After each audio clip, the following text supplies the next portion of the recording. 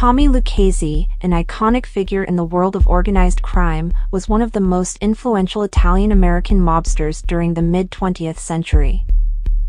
Renowned for his leadership of the 107th Street Gang, Lucchese left an indelible mark on the criminal underworld through his ruthless tactics and strategic mind.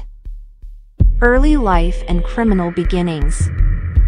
Born on December 1, 1899, in Sicily, Italy, Lucchese migrated to the United States with his family at a young age. Settling in New York City, he experienced the challenges faced by many Italian immigrants during that era. Lucchese's journey into the world of organized crime started in his teenage years when he became involved in small-time criminal activities in East Harlem. 107th Street Gang. After his accident, Lucchese spent more time with members of the 107th Street Gang. Members of the gang stole wallets, burglarized stores, and engaged in other illegal crimes.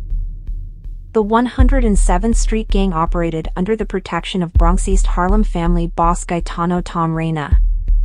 By the age of 18, Lucchese had started a window washing company in East Harlem. Anyone refusing to use his window washing services would have their windows broken.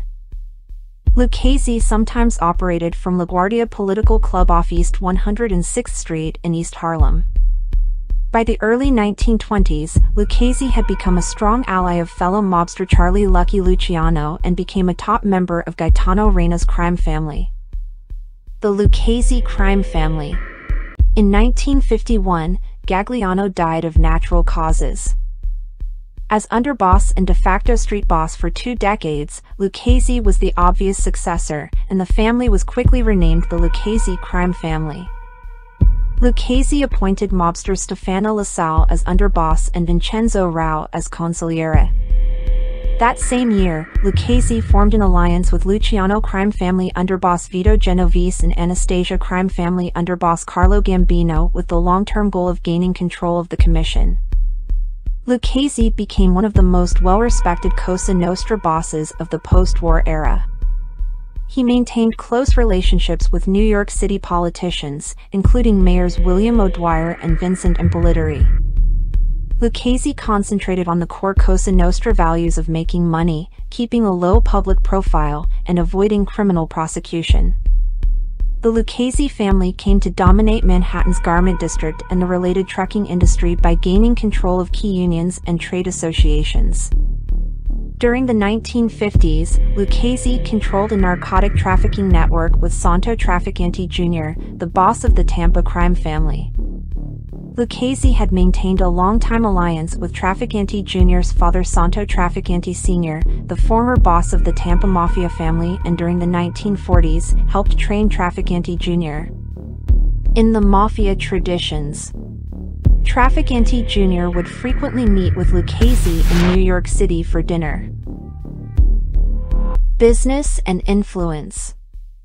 Unlike some other mob leaders, Lucchese preferred to maintain a low profile, rarely drawing attention to himself.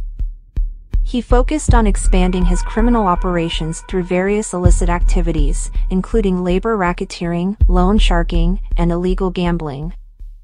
Lucchese understood the importance of alliances and forged connections with other influential figures in the criminal underworld, consolidating his power over time. The legacy of respect. One of the defining characteristics of Tommy Lucchese's reign was his ability to command respect, both within and outside the world of organized crime. Known for his intelligence, composure, and impeccable organizational skills, Lucchese earned the loyalty of his subordinates and the fear and admiration of his rivals. This reputation for fairness and diplomacy earned him the moniker the Legacy of Respect. Death. On July 13, 1967, Lucchese died of a brain tumor at his home in the Lido Beach area of Long Island. The funeral service was held at Our Lady of the Miraculous Medal Church in Point Lookout, New York. Lucchese is buried at Calvary Cemetery in Queens, New York. Over 1,000 mourners, including politicians, judges, policemen, racketeers, drug pushers, pimps, and hitmen, attended the ceremony. Undercover policemen photographed the attendees. At the time of his death, he had not spent a day in prison in 44 years.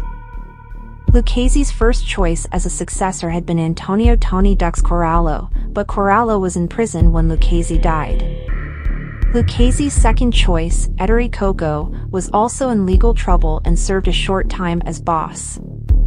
Another possible candidate was Consigliere Vincenzo Rao, but he too was dealing with criminal charges. The commission finally selected Capo Carmine Tremonti as temporary acting boss until Corallo was released from prison. Conclusion: Tommy Lucchese, through his leadership of the 107th Street Gang and later the Lucchese crime family, played a pivotal role in shaping the landscape of organized crime in the United States.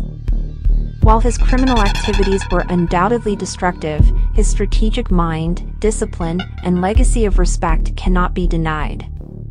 Tommy Lucchese remains an enduring symbol of the American Mafia's heyday, leaving behind a complex and controversial legacy that continues to captivate the public's imagination.